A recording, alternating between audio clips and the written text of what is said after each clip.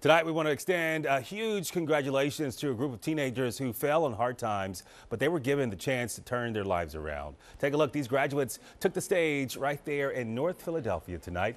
They got into some trouble and found themselves in juvenile detention centers, but they took the opportunity to enter a program that equips them with employable skills. 17-year-old Shemaya Combs Simmons receiving her dental certificate.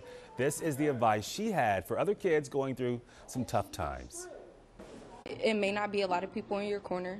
You may be the only one, but you just have to keep going and you have to keep pushing, because that's how you get through life. No matter how many trials and tribulation life throws at you, you keep going, because all you need is one win to be successful, no matter how many times you fail.